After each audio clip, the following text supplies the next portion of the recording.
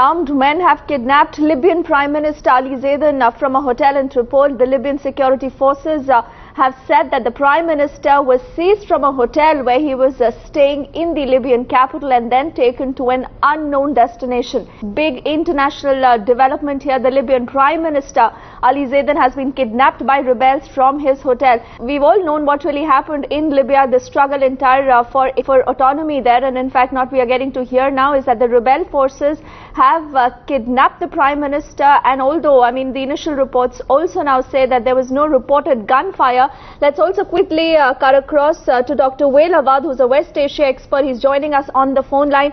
The reports we are getting from Libya now suggested that he was detained, he was taken by armed groups, and nobody knows whether he was really abducted or he was detained by those armed groups in the city. But nevertheless, having said that, I think the recent development in Libya has shown that the United States have no cooperation with the security apparatus and the systems in Libya. Therefore, the abduction of the Al-Qaeda